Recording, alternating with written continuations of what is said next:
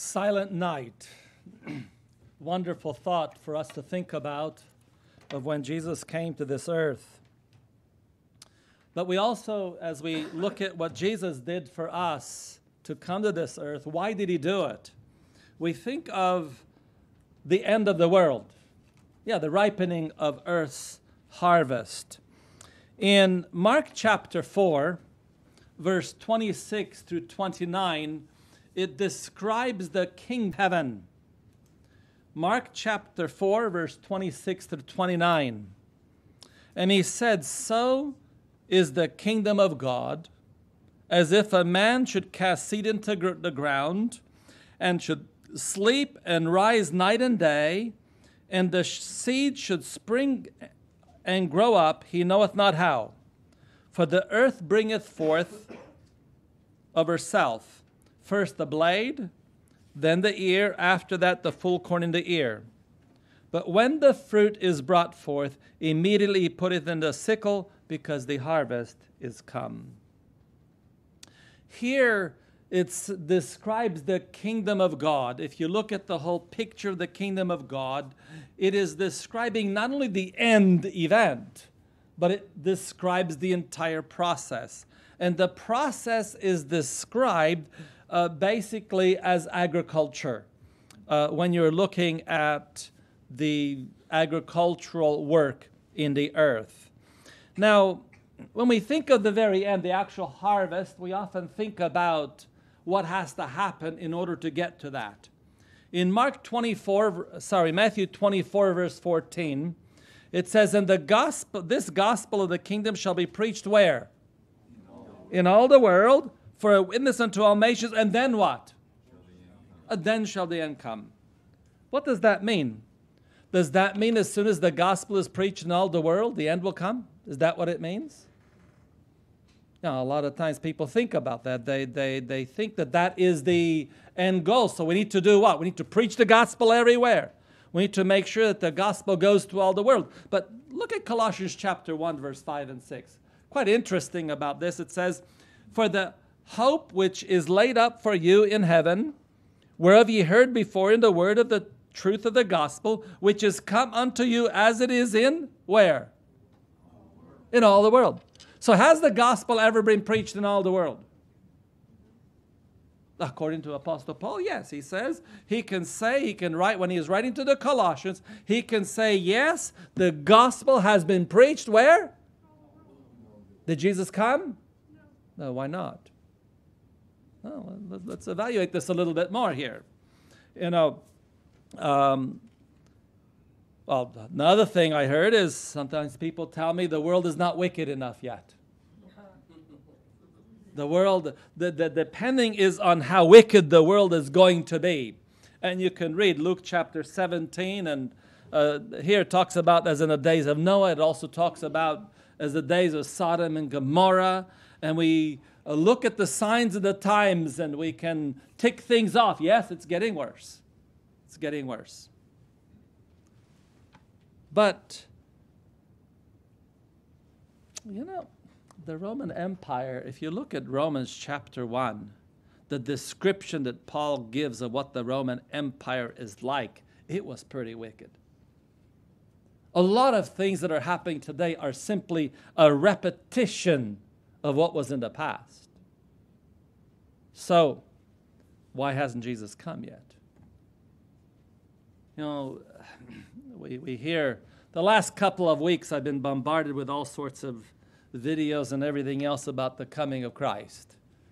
One has the coming of Christ, or the end of probation, supposed to be next year. Another one has that something where the Muslims began with that was the beginning date, was with the falling of the Twin Towers in New York and everything else. And somehow it seems that in all of this, people are missing something. Because, over the years, I remember when I first gave my heart to the Lord, I remember there was this guy, he converted from witchcraft. He was supposed to be some guy. And they were purporting at that time that Christ was going to come the next year. And it seems like every single year since I began my ministry, every single year I hear Christ is coming next year. Every single year. And one of these years, I told one guy, one of these years you're going to be right. One of these times you're going to be right. But do you know something? As we look to that, and of course people get complacent. When I first moved to Maryland, the thing was the Jubilee was coming the next year. You know, and I asked the guy in the study, I asked him, and what happens if he doesn't come? He says, this is not going to happen again like this for another 1,000 years. Wow. You know, the problem that I find is that when we're looking at whether it is next year or next 2 years or 5 years, the fact is many people will not finish today. Many people are going to die today. Yeah, you don't know when you're going to die. You have no idea what's going to happen to you. Whether you're going to get shot, and this happens a lot lately. People go to work and all of a sudden that's the end of their day. Others, they had a heart attack, massive heart attack, and they die. We don't know what it is. Car accidents, airplanes fall out of the sky. I mean, there's a whole bunch of things. And you know, if that happens to me today, that coming has happened today. And if I put it off for another year or whatever else, I'm not going to be ready. So I want to look at the focal point here, because when we look at the time of harvest, sometimes we have forgotten something. When does the harvest take place? This is the key. And notice, going back to Mark chapter 4, verse 29, but when the fruit is brought forth, or in other words, when it is what? Ripe, as you see in the margin. As soon as the fruit is brought forth, what happens? Immediately he putteth in the sickle, because the harvest is come. You know, you look at people, I know they're in Australia, we have some brethren in the church, they're farmers.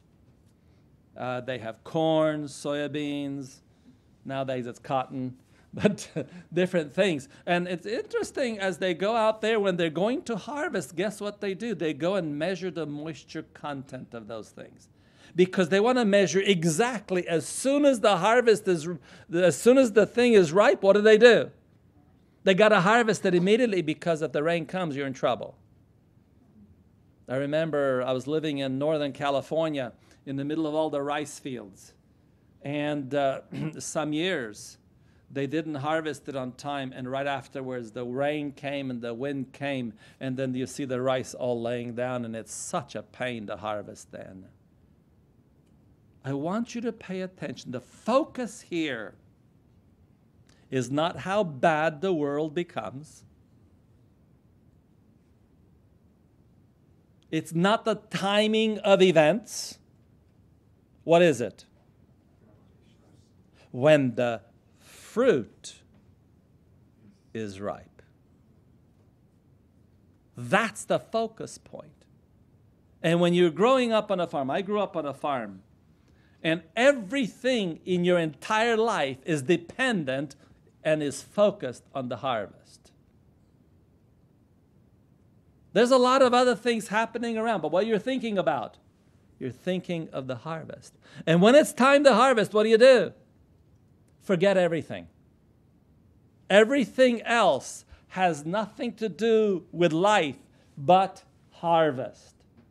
Because without the harvest, you have no food, you have no money, you have nothing. And the focus point, because remember the verse here that we read in the beginning, the kingdom of heaven is like this. Like what?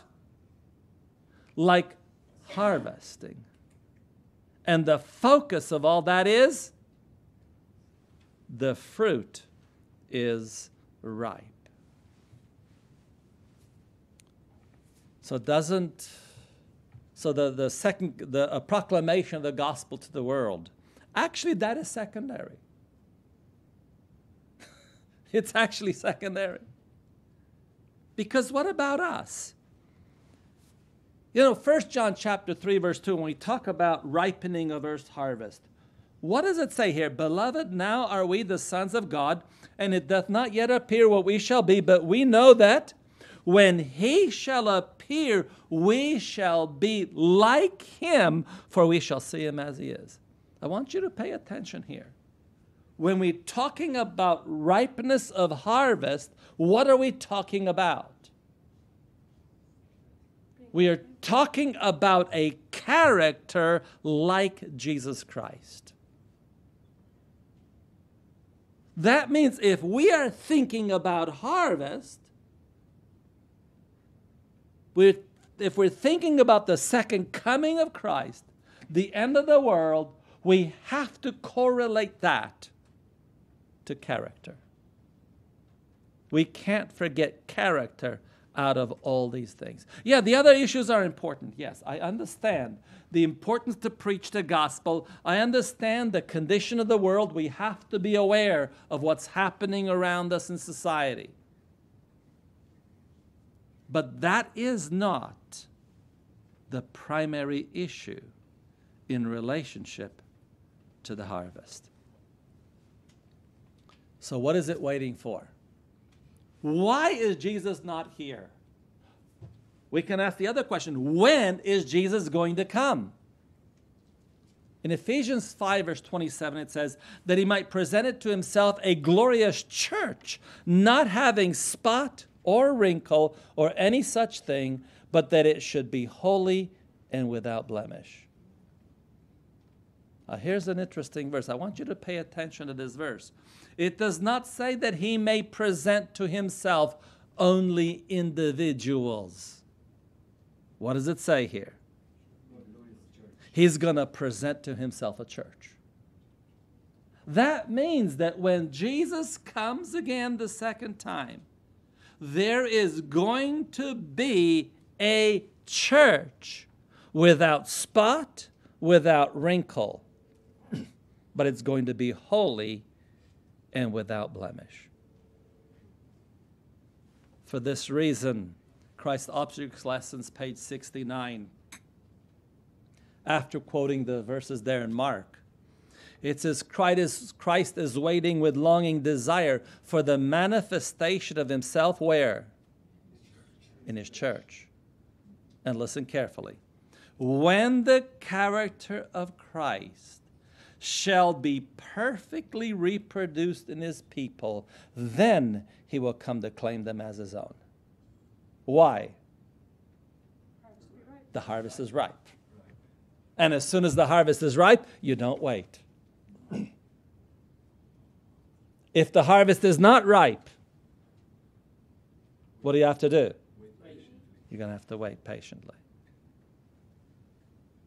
So the focal point here in reality is character development. And as a result of character, what's going to happen? It goes on the next page. It is the privilege of every Christian not only to look for, but to hasten the coming of our Lord Jesus Christ. I want you to pay attention here. If we want to hasten the coming of Christ, it's actually in our power to do that. Not because we have power, but it's talking here about surrender.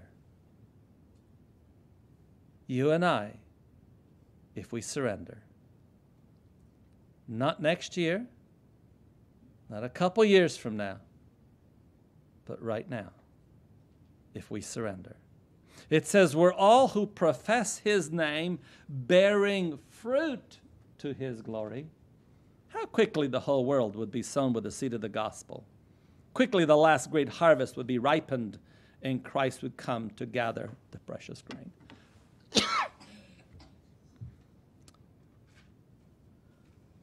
If we are bearing fruit, it'll all come to an end.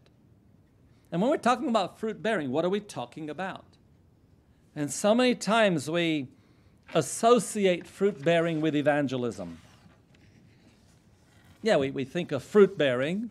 When we think of a harvest, we're thinking of baptisms. And it's important to have baptisms. But when we're talking in this context here of fruit bearing, we're all bearing fruit. There was one fruit mentioned in the Bible. You find that in Galatians 5:22 and 23. But the fruit of the Spirit is what? Evangelism? No. It will result in evangelism. Don't misunderstand me. I really believe in the importance of evangelism. But evangelism without fruit. Yeah, you can have a baptism without fruit.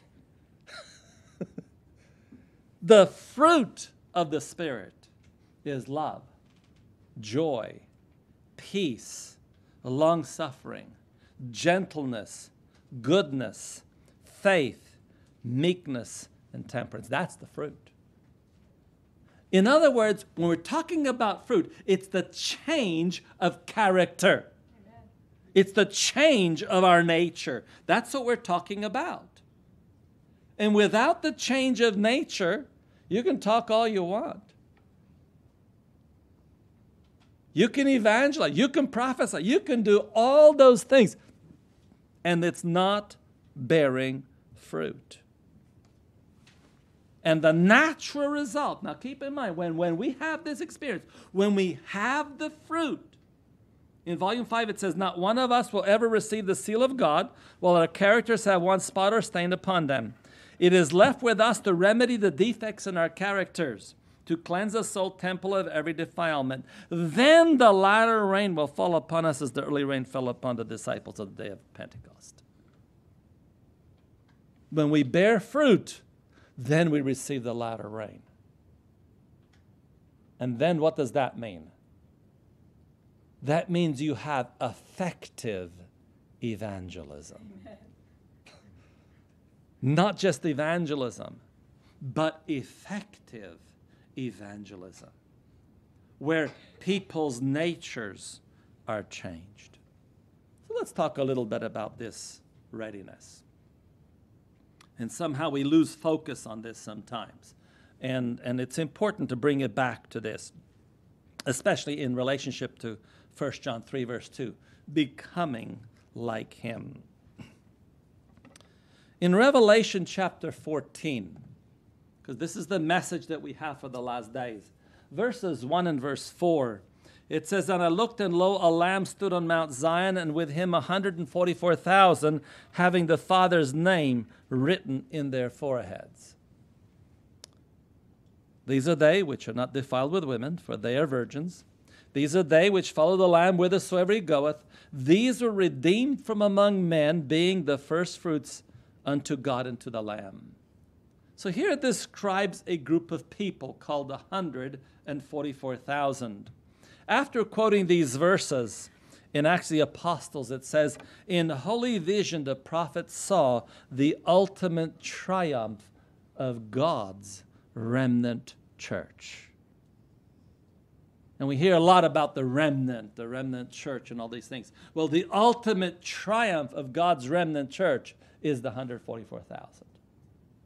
And this is why it's really important for us in looking at the second coming of Christ and talking about character, that we need to look at this group of people.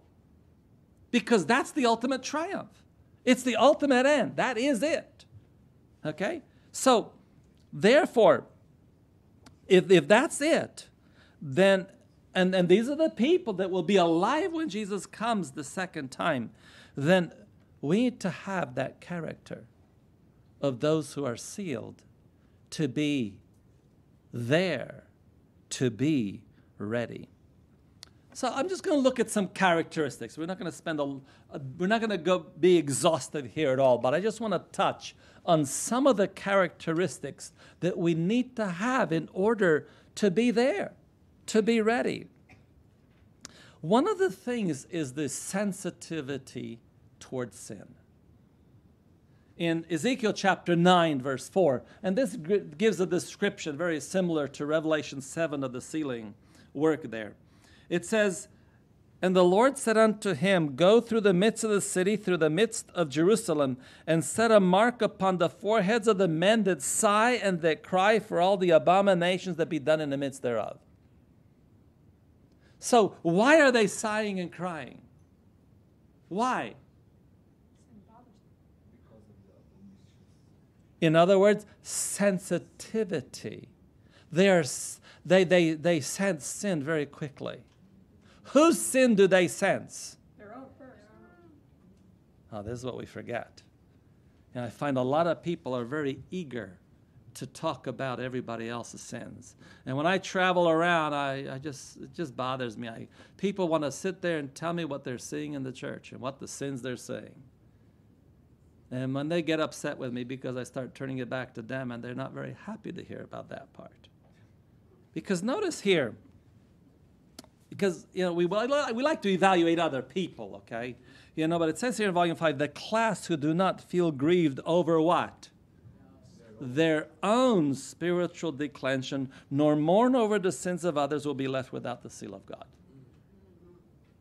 Because to be effective, we have to recognize our need first. We want to talk about reformation of everybody else. It's so easy to talk about how you need to change.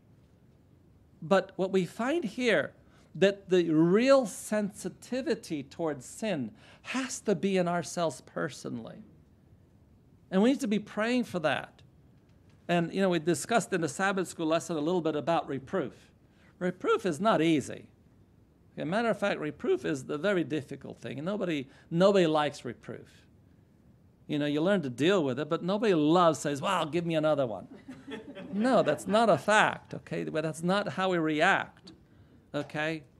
But if you want to avoid reproof, yes, there's a way to avoid reproof. How do you avoid reproof? Don't mess up. Okay, so if you don't mess up, okay, but when we mess up, how do you avoid reproof? That's the point. And this is why here it says they're grieved over their own spiritual declension. If I can sense my need, if you're going to go through and identify your particular needs first, then it's not so much necessary for outside reproof. But if you're disregarding it, then what does the Lord send you? Help. He sends you help, which is chastisement. That's not very nice. So here, the first thing here, when we're talking about preparing for the second coming of Christ, it's the sensitivity to what is sin, first of all and foremost, is our own. That's what we need to see. And then, of course, as well with others. It does have that aspect to it.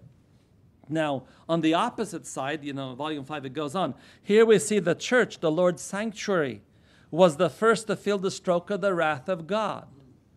The ancient men, those to whom God had given great light and had stood as guardians of the spiritual interests of the people, had betrayed their trust. They had taken the position that we need not look for miracles and the marked manifestation of God's power as in former days. Times have changed. These words strengthen their unbelief, and they say, the Lord will not do good, neither will he do evil. He is too merciful to visit his people in judgment. Thus, peace and safety is the cry from men who will never again lift up their voice like a trumpet to show God's people their transgressions and the house of Jacob their sins. Why do these leaders refuse to stand up for sin? Why is it that they are afraid to reprove sin? Why? Because they don't care about it. Why? You got it there. You see, because when you reprove, and then you have your own hanging in there, and people that are getting reproved, some people who don't like reproof, what do? Oh, but you have this. Why don't you take care of this? Yeah, isn't that happening? And you want to avoid that, so what do? Little by little, you stop reproving, and everything is peace and safety. You see, we got to look at ourselves. We have to have changes. Change is not easy. It's hard to move. It's hard to do. There's so many things. We don't like change. We don't like to go to a new job. We don't like anything new. That's why we get stuck in our rut, and that's why God helps us a little bit by shaking things up a little bit here. What about our relationship towards things of the world? James 4, verse 4, ye adulterers and adulteresses, know ye not that the friendship with the world is what? Enmity towards God. Do you love God? So what happens the more and more you have a deeper love for God? What happens? Yeah, the things of the world do not impress you anymore. And why is it then? Why is it that we struggle both individually and as a church with worldliness? Why is that the big struggle? Do you know why? What happens when you are adapting towards the world and becoming more like it? What happens? What are you preparing for in reality? In volume 5 again, it says, what are you doing, brethren, in the great work of preparation? Those who are uniting with the world are receiving the worldly mold and preparing for the mark of the beast. Yeah. Oh, everybody's worried about the mark of the beast. The beast is simply worldliness. That's all it is. It's taking the world above God. It's simple as that. And so when we may be the Sabbath Sunday issue, and we like to study about those prophecies. And don't misunderstand me, I love prophecy. Those of you who know me, I love studying prophecy. I love teaching prophecy. I love dates. I love all those things. But you know, if we're missing the point of all the prophecies, you know, and some people, they study the prophecies, and by the time they're done, they're terrified of everything in the world. And they're running away. They're looking for a beast around every nook and cranny in the world. And they're terrified. And at the same time, they're getting ready for the mark of the beast by preparing, by becoming worldly. God wants, this is why when we're talking about change of nature, that's what we're talking about. God is looking at changing our whole attitude of life. That's why the fruit of the Spirit is not just telling people about the beast. You know, the fruit of the Spirit is having a change in your life. And then when you talk about the beasts and all those things, it is an avenue to help people to wake up and not get terrified, but actually to have a change in their character. And now we got to talk about consistency as well. Matthew chapter 23 talks about the Pharisees. And how many times when we discuss Pharisaism, people think it's people that are very sticklers for the exactness and fulfilling the law of God. And in reality, Pharisaism, as you look at it, is not sticklers for themselves. They're sticklers for you. Yeah, they're sticklers to make sure that you are following the law. But that's why Jesus in Matthew 23, discussing about the Pharisees, I'm just putting up verse 3 here. All therefore whatsoever they bid you observe, and by the way, that's when they sit in Moses' seat, not all their other foolishness, but when they're teaching you from the law of God, that observe and do, but do ye not after their works, for why? They say and do not. They have rules, and they come up with rules. And sometimes I find people, they come up with such stringent rules. And when I tell them, that's impossible to keep. Oh, no, we got to enforce this. And we got to make rules to enforce ourselves to enforce these rules. Now, that's even worse. Okay, if you don't enforce the rules, you must be punished. Why? And then the rules become impossible to bear. And that's why don't do what they tell you. I mean, you do what they tell you and again, only when they're sitting in Moses' seat. Okay, but their problem is inconsistency. And this is why, again, volume 5, not all who profess to keep the Sabbath will be sealed. Why? There are many even among those who teach the truth to others who will not receive the seal of God in their foreheads. They had the light of truth. They knew their master's will. They understood every point of our faith. But they had not what? Not corresponding word. In other words, inconsistency. They could teach it. You can ask them everything. Those who were so familiar with prophecy and the treasure of divine wisdom should have acted their faith. That's a tough thing when you're teaching something to someone else. And I remember I was going to school one day, and in junior high school, and we're walking on our way to school, and a friend of mine began asking me what Christianity is, and he asked me all these questions, and one time he asked me, he says, is it wrong to curse and swear? And I said, absolutely it's wrong. A Christian doesn't do that. And then he asked me, then why do you curse and swear? And I said, because I'm not a Christian. It's simple. I'm not a Christian. It led me a few weeks later to come and give my heart to the Lord, and then I became a Christian. It did change my life. But, can you imagine people who are teaching and doing one thing and living the opposite? It has a dangerous effect. Thankfully to me, I knew the truth. I knew it. I knew it was right and wrong. You asked me a question, I could give you the answer. Sure, but it was not in my heart at all. And that's why when we're talking about evangelism, the biggest failure in evangelism is inconsistency. People hear the truth, they come, and they find something completely different in the church than what they heard in the evangelistic meetings. That's the biggest difficulty. And this is why, when we're looking at this whole picture here, going back to the power for witnessing, because the power for witnessing in the last days is going to be the latter rain. And here's what it says, not one of us will ever receive the seal of God while our characters have what? One spot or stain upon them. Remember, we read that in Ephesians, isn't it? That's what he's preparing, a people that are going to be like this. It is left with us to remedy the defects in our character, to cleanse the soul temple of every defilement. Then the latter rain will fall upon us as the early rain fell upon the disciples on the day of Pentecost. In other words, character first. God is looking for a character. He is looking for fruit.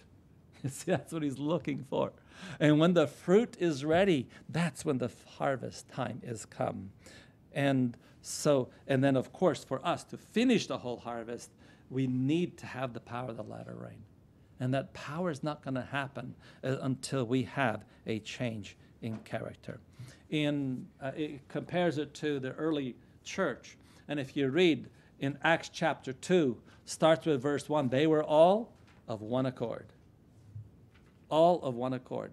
And this is why. Notice that it was after the disciples had come into what? Perfect unity, when they were no longer striving for the highest place, that the Spirit was poured out. They were all of one accord. All differences had been put away. Then it was that the Holy Spirit was poured out, and thousands were converted in a day. And of course, the next sentence there, so it may be now. It may be the same thing.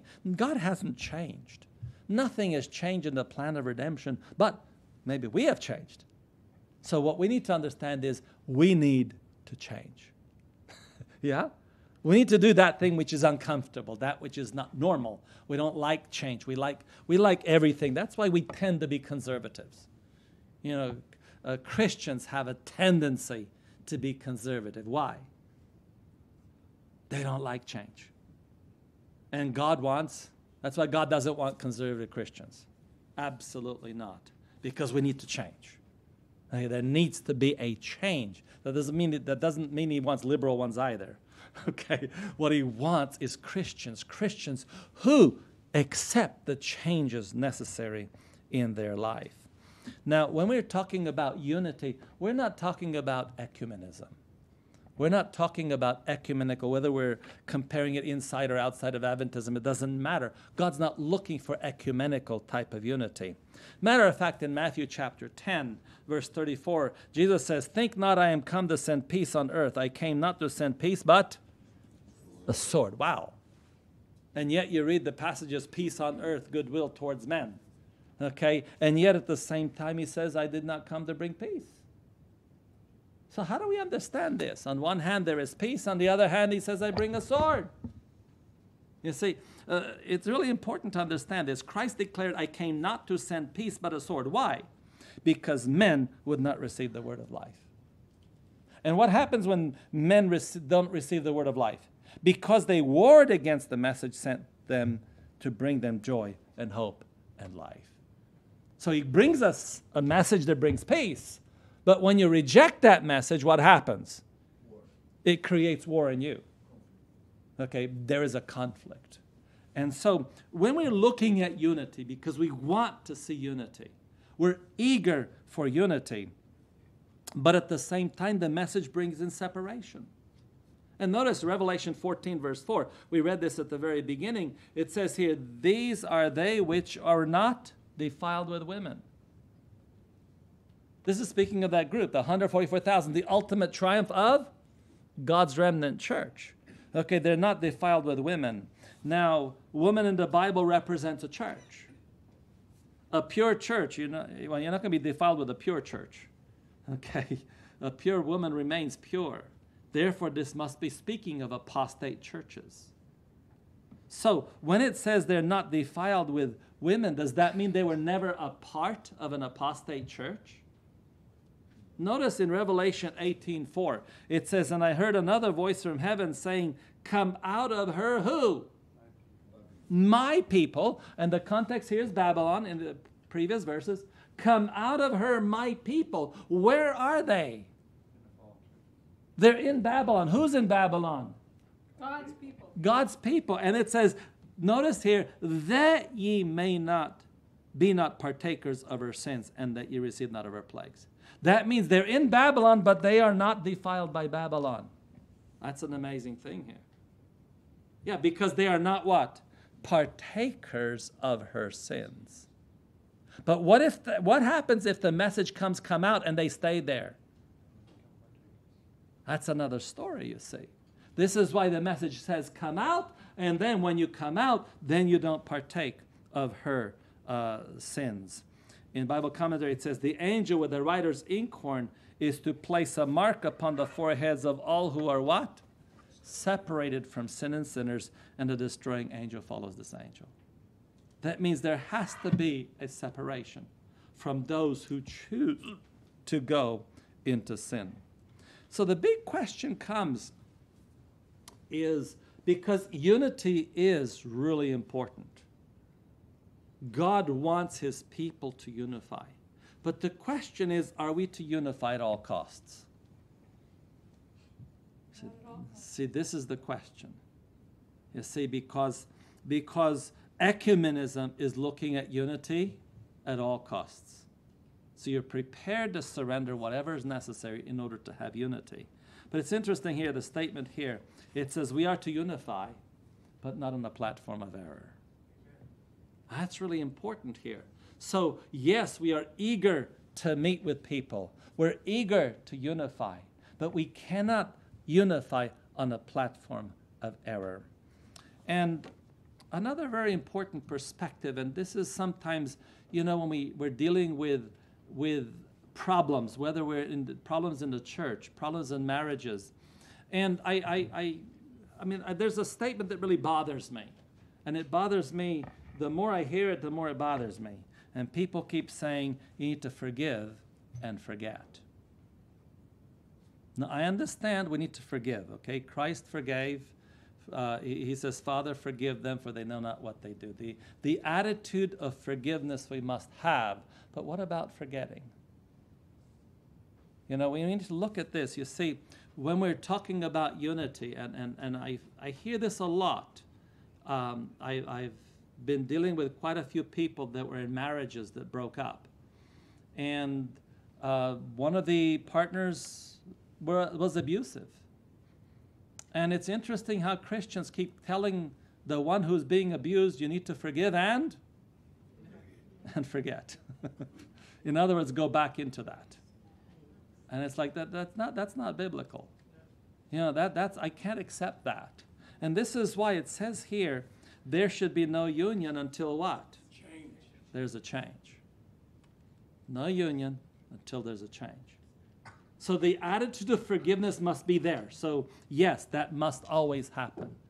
We must have, when Christ gave the example, Father, forgive them. Why? For they know not what they do. Did he tell that to Caiaphas? Sure he did. All those that were, he said, Father, forgive them. Why? For they know not what they do. Now the question is, after the resurrection, did he go and say to Caiaphas, hello, buddy? Did he go that? Matter of fact, he never went to meet Caiaphas again. He says, the next time you see me, you'll be coming in the clouds of heaven. And you're going to see some terrible things at that point. Okay, but it was their decision. So the disciples, so Judas, did he go in after the resurrection? Did he come and resurrect Judas and say, hey, buddy? No. But he said that to Peter. Why did he come and meet with Peter? Why did he say after the resurrection, okay, I want to meet the disciples, but don't forget to tell Peter I need to meet him. Why? Because there was something that happened. There was a change. And we have to see changes in order to have unity, whether it's in the home, whether it's in the church. So we're looking at making sure that there's no platform of error that we're uniting on. At the same time, there has to be changes that we see. And when we give our heart to the Lord, there are changes in our life experience. Now, one of the biggest problems that we find in Christianity is found in Revelation chapter 3, verse 16. And probably when we look at a lot of these issues over the years, and like I said, every year, sometimes it waits 2 years, maybe 3 years, but in my nearly 40 years of ministry, it has been, every year there's been the coming of Christ is next year, or close of probation. It's been every single year. I mean, you just get tired of that, okay? But the problem with that is that it breeds something.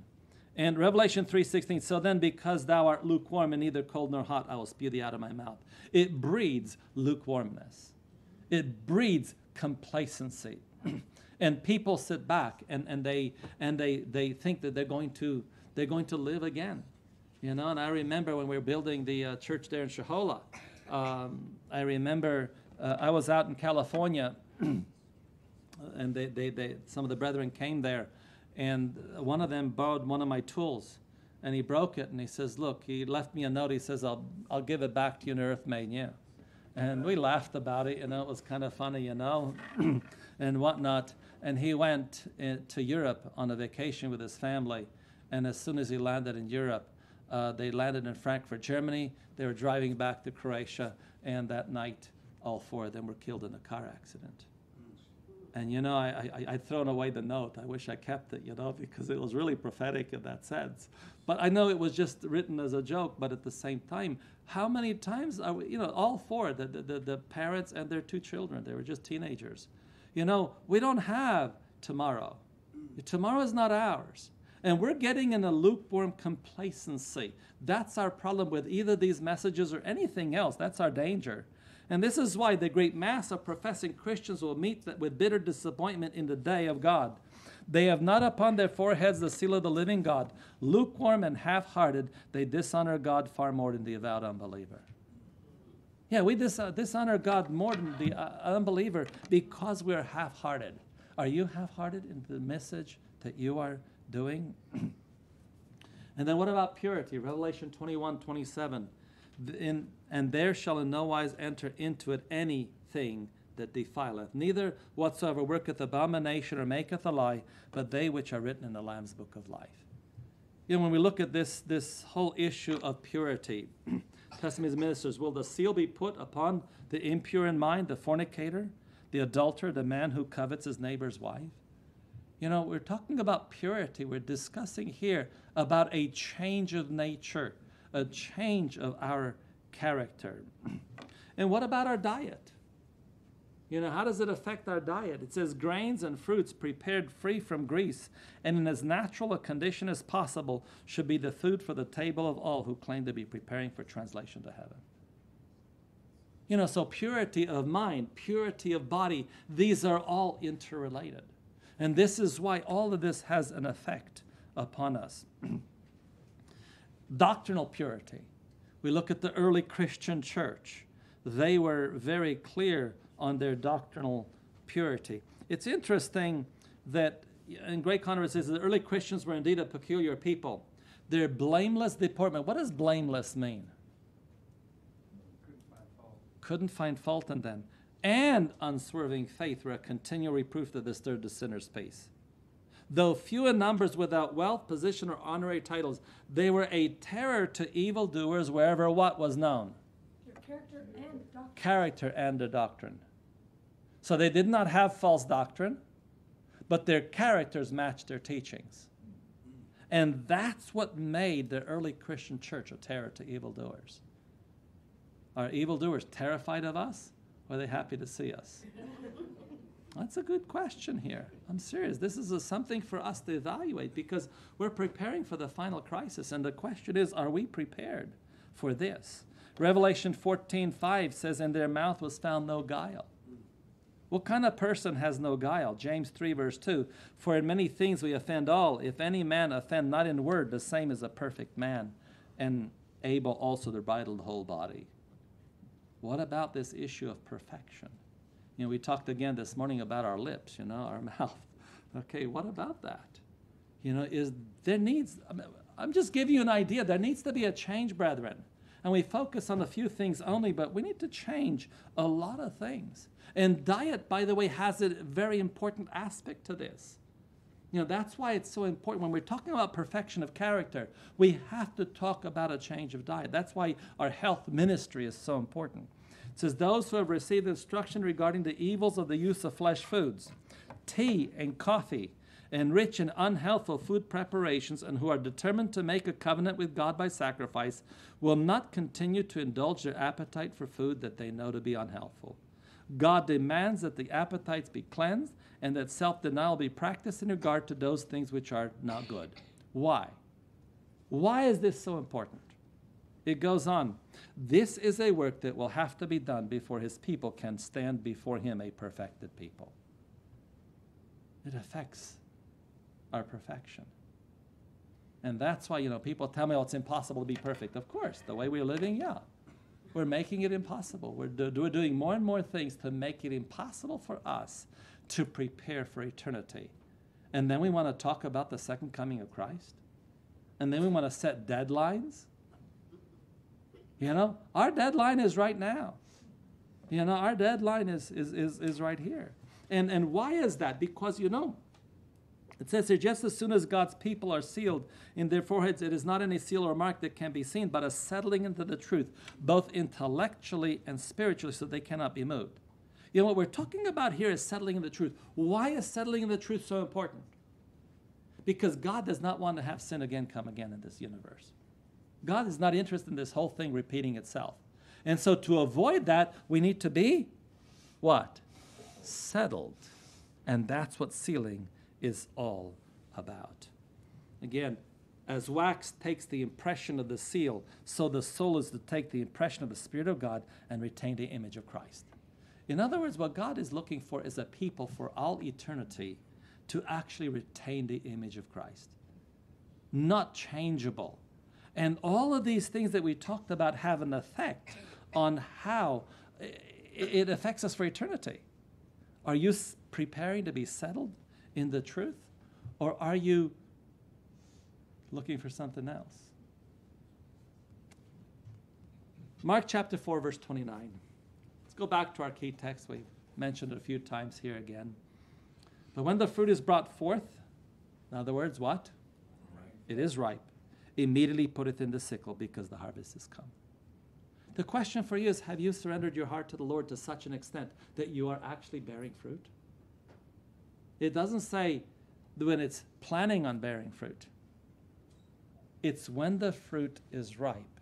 Is your character ripe for eternity? I want to leave you with one last thought here. Let us strive with all the power that God has given us to be among the 144,000. Why? Because it's talking about character. That's what it's talking about. And don't put it off for another time. Today, right now, are you ripe for the harvest? May the Lord help us that today we may make a decision, that we may make a choice to surrender ourselves fully to the Lord is my prayer. Amen. Amen.